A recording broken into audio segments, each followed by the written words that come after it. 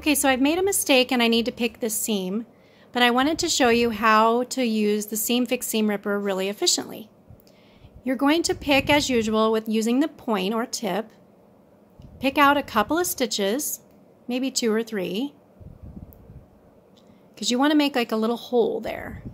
Then you're going to put the ball of the seam ripper into the hole between the seam allowance. And you're going to pinch the seam with your other hand at the same time as pinching the point of the seam ripper so you can kind of smoothly guide it along. You'll feel the stitches gently rip out, but yet it's pretty slick because you can just keep going. This is especially handy if you have a long seam that you have to undo, like a sashing or border. And then when you're all done, you just pull it out.